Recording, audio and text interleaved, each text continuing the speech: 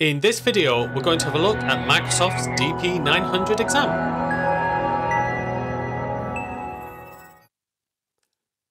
Hello, I'm Philip Burton of idodata.com.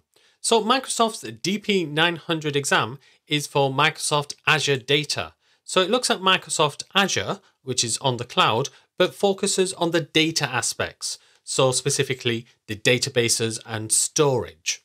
The 900 number indicates that it is a fundamentals. It is the first step for your Microsoft journey. It is an entry-level exam that's designed to test your knowledge of basic concepts of data storage, management, and processing in the cloud. So having such a certification in your CV or resume could be good, especially if you are in a crowded job market and want to demonstrate further your expertise in the field of data and analytics. So in general, it relates to the concepts of relational and non-relational data and databases and different types of workloads.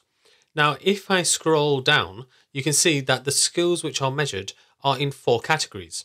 Describe core data concepts. So we're looking at describing ways to represent data, identifying options for data storage, describing common data workloads, transactional and analytical, and identify roles and responsibility for data workloads. So we're talking what are the responsibilities for DBAs or database administrators, data engineers, and data analysts.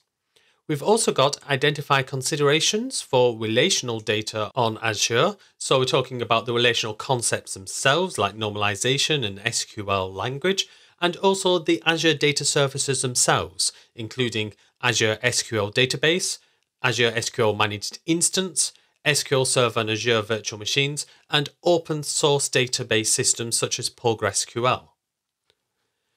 Next, we've got describe considerations for working on non-relational data on Azure. So we're talking about storage, blob, file, and table storage, and Azure Cosmos DB. And finally, we've got describe an analytics workload on Azure. So we're looking at describing common elements of large-scale analytics, such as Azure Synapse Analytics, Databricks, HD Insight, and Data Factory. Describe considerations for real-time data analytics, and describe data visualization in Microsoft Power BI. Now, this might look like a lot of different services, but don't forget this is a fundamentals exam. So all you'll be required to know is the concepts behind various things. You won't be required to actually do any of these. It's know what you can do. So what in more detail do you need? Well, you can click on the DP-900 study guide, and this will get you to a webpage which shows some bullet points of specific things that you need to know about. Again, most of this is at a fairly high level. So how can you learn this? Well, one way is by using the Microsoft Learning Path. So you can see here we've got 4 different modules, each one of them relating to a different skill measured. And within that, we've got modules. And within that, we have got the various elements. Now, if you prefer your learning to be in book form, then there is an official Microsoft book, DP-900 Microsoft Azure Data Fundamentals. However, there is a bit of a warning. The date here is the 23rd of April 2021. Now, Microsoft reviews the exams on a regular, around a 2-month basis, and they made some major changes. In April 2022, a lot of topics were removed from the exam, such as identifying basic management tasks for relational and non-relational data. So if you get the 2021 version of this book, you may find that it's covering additional stuff that you don't need. So I would just be very careful with the book.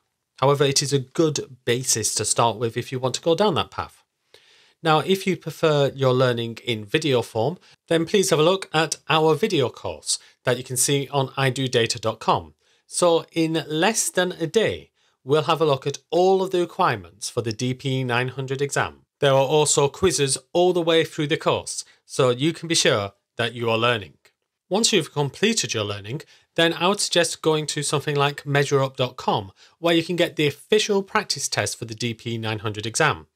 So the great thing about this is that it not only gives you questions and then gives you the answers, it explains the answers as well as explaining why the 3 incorrect answers on a multiple choice question are incorrect. So it adds to your learning.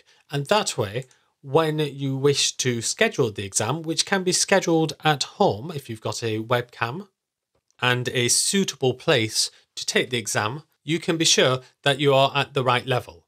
Additionally, you should also go to azure.com, where you can sign up for a free trial of Microsoft Azure and then, for instance, create your own SQL databases if you want some hands-on experience. However, this is not actually required for the DP-900 exam, but it will give you a better understanding of how various products work.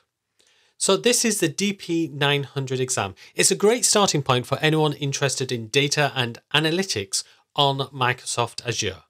Now, if you are interested more about Microsoft Azure generally, then you should have a look at the AZ900 exam.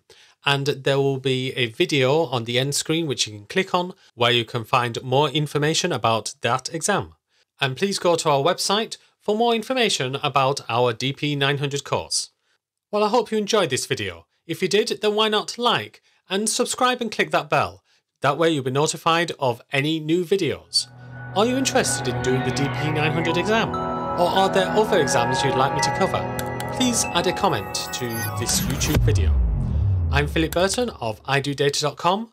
Thanks very much for watching and keep learning.